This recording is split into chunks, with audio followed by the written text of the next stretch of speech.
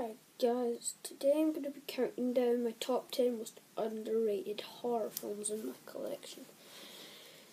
These are like the ones that not many people bring up, don't have a lot of love, stuff like that. I'm going to go straight into it. And number 10 is the original The Hills Have Eyes. See Michael Berryman on the front like that.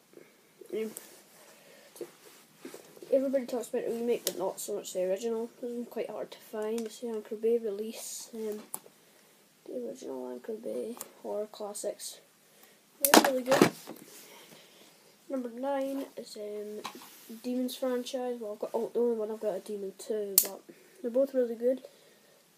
It's just like people like bring up The Exorcist and the other demon films, but not many people bring up this one. Number 8 is City of the Living Dead. This one's quite good. It's not that well known, but it's an hour video release. It's a cult film.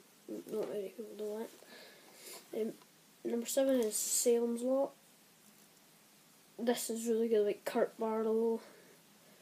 It's really good, and it's really good.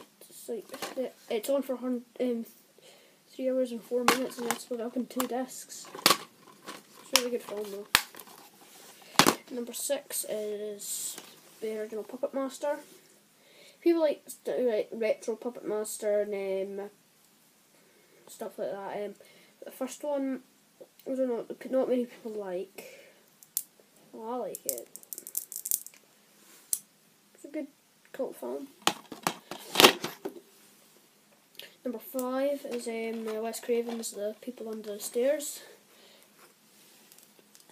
People like bring up Wes Craven's films like Nightmare on Elm Street, Shocker, Scream, but this one nobody really brings up and it doesn't have a lot of love. So I feel really sorry for it, so that's why I included it in number 5. Number 4 is Pumpkinhead.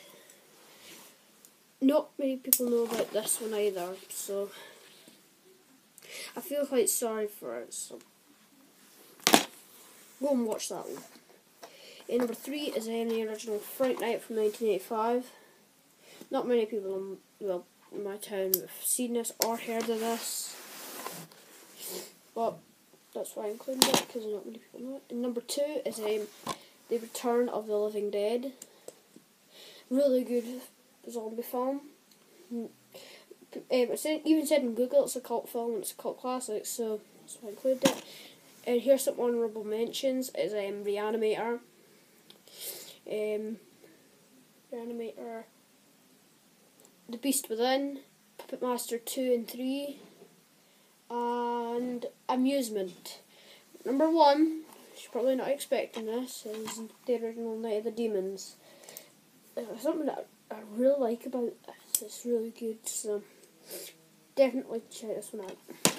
Yeah, there you go. That was my top 10 most underrated horror films. Hope you enjoy, and I'll see you in the next video.